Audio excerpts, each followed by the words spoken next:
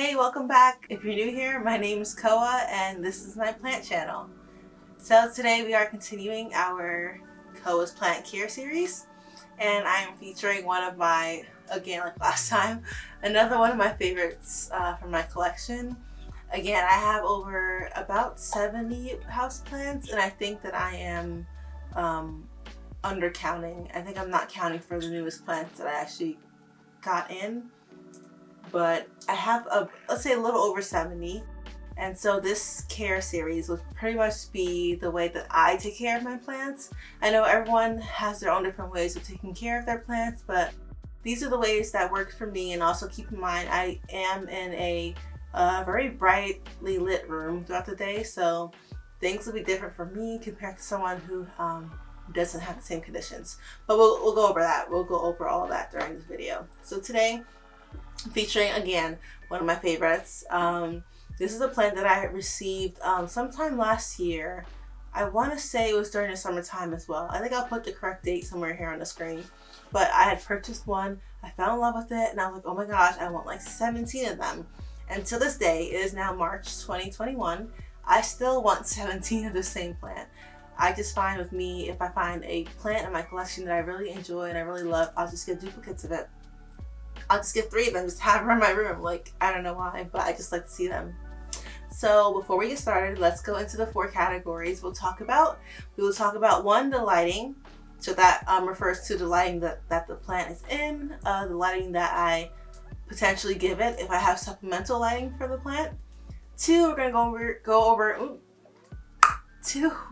over the watering, and how often I water it. And 3 kind of goes with 2. We're going to talk about the pots, so the pot it's in and how that affects the watering or doesn't affect the watering. And then 4, we'll talk about the soil that it's in. Collectively, these 4 categories pretty much will explain to you or show you how I care for my plant and what works for it. For me, I guess in my instance, this works for the plant. The plant's happy. So let's get into it. Okay, so I'm sure you can see it here. You can see it. This is my Cebu Blue Pothos, or as my sister would say, Cebu Blue. So this is it. Hopefully you can see that. I have it currently on a moss pole, only because at first I had it as a hanging plant. It was cute, it was fine, but the plant that I got, it just only has like 2 or 3 or I think it's like 3 or 4, yeah, like 4 vines in here. And if you're familiar with the Cebu Blue Pothos, the petioles are kind of thin, as well as the stem. I guess I don't know, maybe that's not for everyone, but for mine, the petiole and the stems are kind of thin, but the leaves are like nice, slim, and long. And this is actually part of the Pothos or the Pothos family. A lot of people don't. I guess they don't think about it when they think of pothos. They think of the golden pothos or the marble queen, or what else do they have? The neon pothos, one of my favorites. But this is also a pothos as well. And I have 2 of these right now. This was my first one. I chopped it down a little bit. I'm propagating some of the cuttings, and it's now growing back. And this is my second one. I just watered it. It looks a little droopy. Let me show you. This is her. Hopefully you can see that. And I did recently just give this one a chop as well, because I'm trying to propagate it more and hopefully at the end get a bushier plant. So let's go into lighting first and foremost. So I have 2 different plants, like I just said, and the lighting varies for both of them. So this one I actually have, if you're not familiar with my room tour, I think I'm going to say this every plant care series, but please watch that. Not only would I appreciate the extra view and the like, but also just so you can get the layout of my room. I really wouldn't want people to watch this video and say, oh, this is a cool plant, let me get one too. But also just be very cognizant that my room is very bright, a lot more brighter than many other rooms. I also do have a southwestern facing window, which is like one of the brightest directional windows that you can have. So keep that in mind as well. So lighting. This actually gets supplemental lighting. I have this one on my nightstand, which is no longer, well, I guess it's a nightstand for plants. So I have a grow light above it, an LG grow light, I believe. And it gets maybe about 6 to 8 hours of extra light. On top of my room actually being brightly, brightly lit throughout the day as well.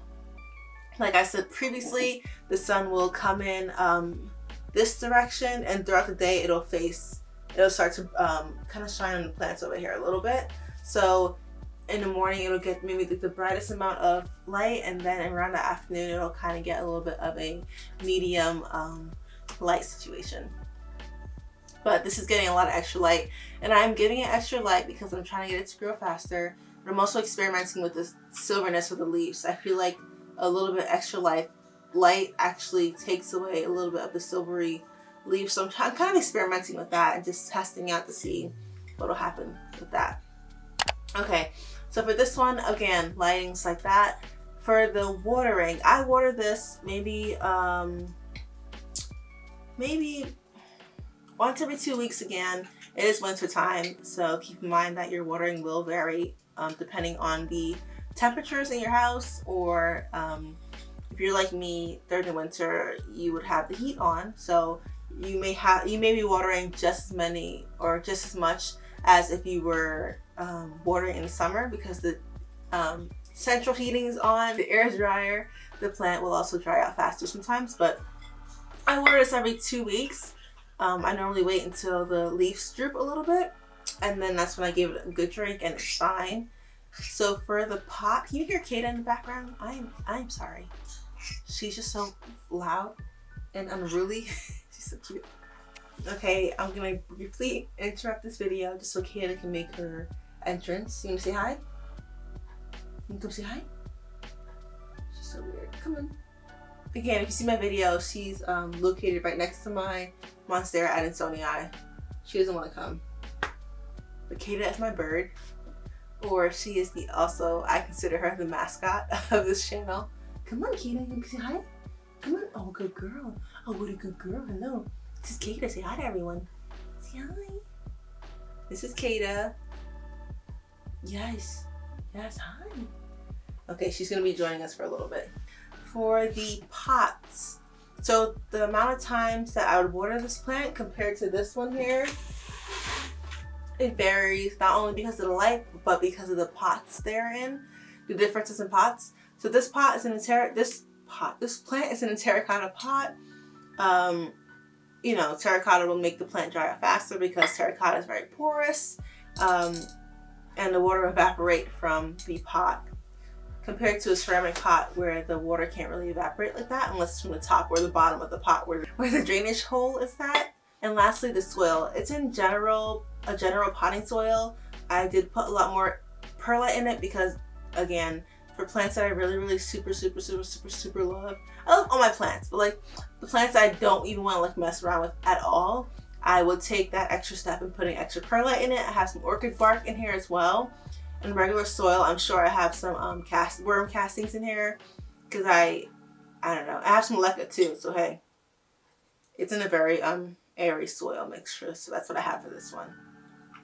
So I'm gonna go in over this plant. Just watered it, so it's a little droopy. It's very droopy. Yeesh. But I just watered it, so hopefully it'll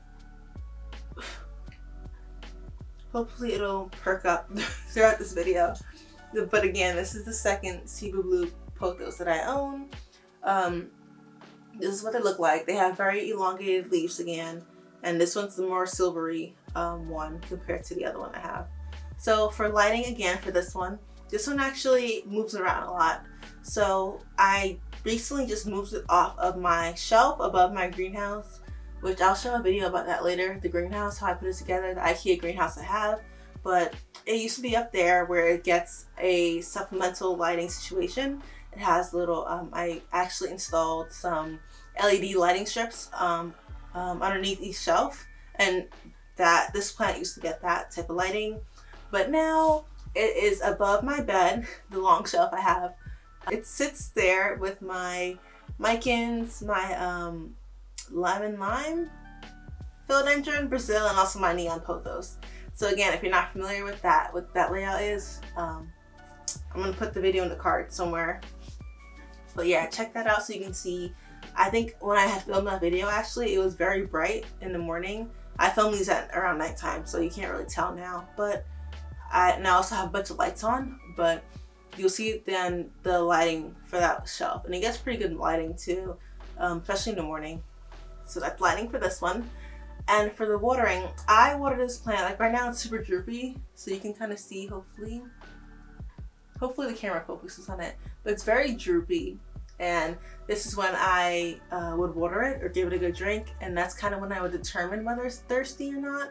I used to stick a moisture probe in it, but I think I've just gotten better at like noticing the leaves. When they get noticeably droopy, I give it a drink and it's fine. So that's for water. I also do, the majority of my plants, I do put a little bit of chelated iron in it, as well as Super Thrive and a little bit of fish emulsion, depending on the plant and if it's growing or not. Compared to this one here, they're both in terracotta pots, but I actually painted this one with white and gray paint. So it is holding in the moisture a lot more than if it was not painted with this regular typical terracotta pot here. So I also do water a lot less because the water isn't evaporating as much as it would, or as it does with this plant over here. That's it for the pot. And for the soil, again, it's in a very similar soil as the last one. It's in a regular general potting mix soil. I do have some orchid bark in here, and it looks like it's heavy in perlite. I don't know if you can tell, but it has a good amount of, let me show it this way. It has a good amount of perlite in it. Hopefully you can see that. So it's very well draining. It also has a drainage hole at the bottom. And I actually did recently pot this up from a 4-inch pot to a Kata. I did recently pot this from a 4-inch pot to a 5-inch pot. So my goal is to have this one really grow out and push out new growth and just be my mother plant for when I'm taking cuttings and everything. But again, this is the Cebu Blue Pothos, or Pothos. I don't know how people correctly say that, but I say Pothos. Okay, and that's it for this video. Thank you all for watching. I hope that if you don't have a Cebu Pothos, like, you should please look for one. If you don't have one, please look for one. They're really amazing. The leaves are super pretty, and they have the silvery. Whoa, careful! Oh gosh, you okay? So again, if you don't have a Cebu Blue Pothos, please get one. Like, you won't regret it. It's a very pretty plant. It's a lot different. The structure of the leaf is different than a regular pothos, like a jade. Think of like a jade pothos with skinnier leaves, and if you give it a lot of light, I find that the center of the leaf is a little bit darker than the outer rim. It's really cool. I'll post some pictures somewhere because I did do a plant appreciation post, or a PAP, on my Instagram at the time, so I'll post some pictures from that. Yeah, so that's pretty much it. Thank you all for watching. Make sure you like, subscribe, comment down below if you have a Cebu Blue Pothos, or if you now want one because of this video. I'm really interested to find out. But yeah, again, thank you all for watching, and we'll see you next time.